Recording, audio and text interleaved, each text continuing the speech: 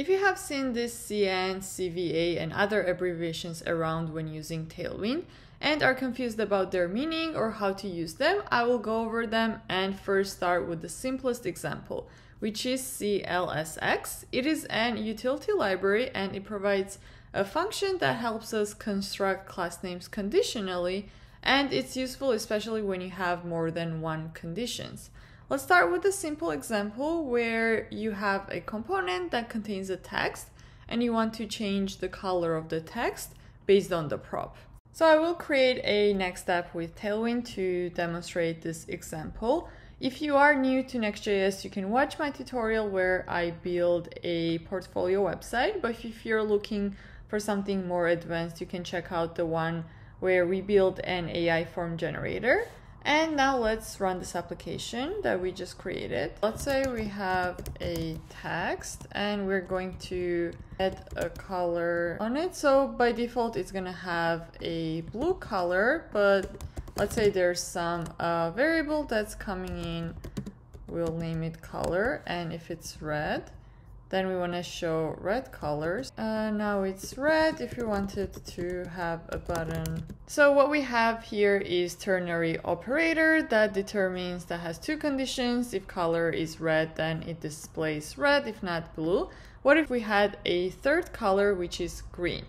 So then what we would do is we would add like another option here. So we would add another condition here. So if this stands true, then this comes. And if we do change the color, text will be green here. So if you have more conditions, this would become harder to read. In this way, you have to keep creating more conditional statements. So to map this colors with your class names in an easier way, you can create an object. And let's name this color classes. So now if we remove all this and instead call the color classes, we're gonna get, say we have other conditions, for example, the border. We can easily combine these class names using clsx. And let's install that, npm install. Once that's done, I am going to import it at the top.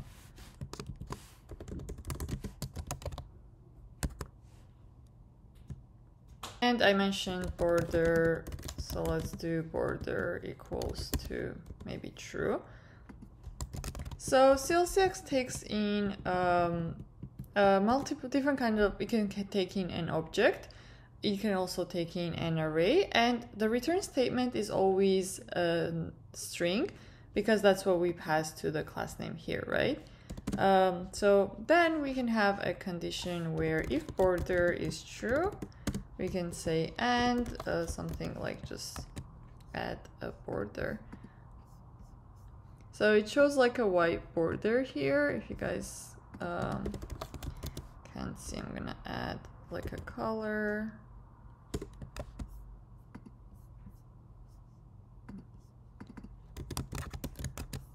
And then if it's false, it removes the border. And we can even define as another element here, default classes that would always show up. For example, let's add some padding. So no matter what the condition, this would be here, and we can see that it added some padding. Okay, so now we have a logic in place for combining classes, but what happens if we have classes coming in from props? Let's say you want to make the UI components customizable, so we let users pass class name as a prop, and one of them has the same attributes as we have already defined. Which one does take the precedence? For example, here we have a button that has border color is black, and we also take in props.class name. So if we were to take in this, import this button here,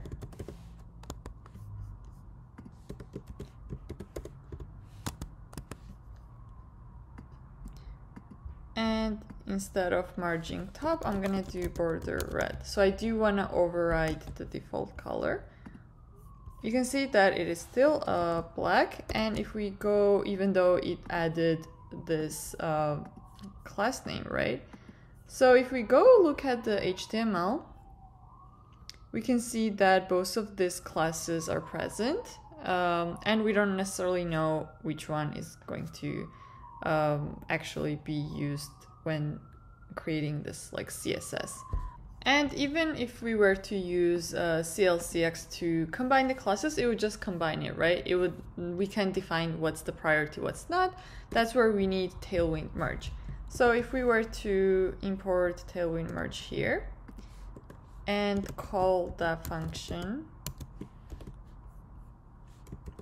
we can do like this, and whatever comes the last, that would have like a higher priority.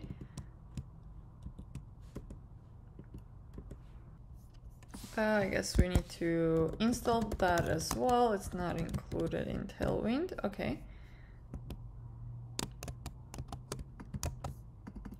And if we go here now, we can see that we don't have the border black anymore because Tailwind merge function saw the conflicting classes and picked the one that had higher priority. So that would be border red. And if I do 500 following the Tailwind color class name convention, we're also going to actually see the red color on the screen. And you can do the correct merge and combining classes together with clsx and Tailwind merge, but so that you don't have to call both functions together every single time. That's where cn came from, and it's basically combination of the two.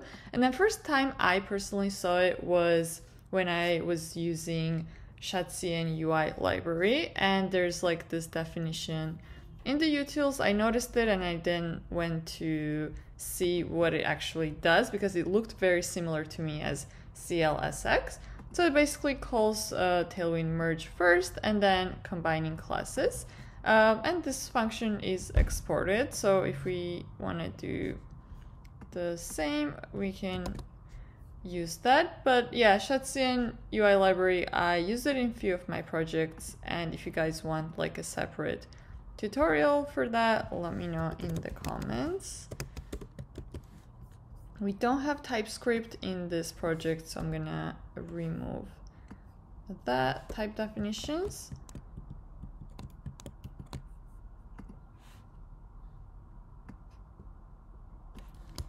And we can just call this one, but we first need to import that. Okay.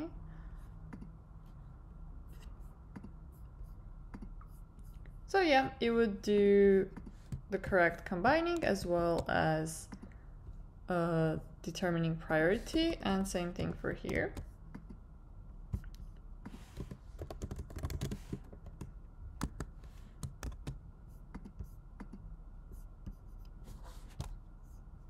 If you want a better way to manage context, like variants, sizes, and borders for your components, that brings us to the next utility library, that's class variance authority, in short CVA.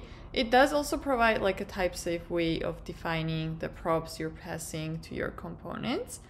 And when I say context, what I mean by that is, for example, in our button, we can pass a size that could be like small, large, or medium. There's like 3 definitions, and this 3 would include, if it's a small, it would include a different text sizes, different paddings, margins. Then we have like different sets of classes in a large or medium. So it's like categorizing these class names and boiling down into a context, which is size in this case. And let's take a look at this example for the button. So after you install this class variance authority, you can import it at the top. And first we pass it an array of all the defaults that we want to add. So for the button, we had this border black. I moved it over here. After that, we have variants, and we define first one, the type is intent. We have 2 primary and secondary, followed by sizes. These are compound variants, are where we have all the variants defined. So intent would be primary, then we have a size medium and class uppercase. And by default, if let's say user doesn't pass any variants, we can define what the default ones should look like. So if I go here right now, and then finally we take this button variants definitions and pass it to our class name of component. So if I remove this completely and pass like an empty object, I can also do that, and it would take by default whatever is defined here. But if I go back and try to utilize the variant or size coming from the props, you can see that I have defined a class size small, so it's small, but it also has the border red 500 that gets overridden. So if I want to change the size, it would be pretty simple. We'll do medium. And that's very convenient. You can define your variants however you like. It doesn't have to be primary or secondary. Same thing for the sizes. You can add as many sizes you want. And you can also even combine, like inside here, use other utility functions. Like for example, I have cn here, where for some variants I have reusable class names that I didn't want to define over and over again. So I created like the list of them and saved it in new classes. And then after that, I add the classes that are unique to this specific each one of the variants. So yeah, that's cool. And yeah, this class names or functions also help you manage your Tailwind classes, which sometimes can get very large, in a better way, and reuse them. Make your also components easily customizable, so others, when they're using it, they can customize it. And I'll see you in the next one. Thank you for watching.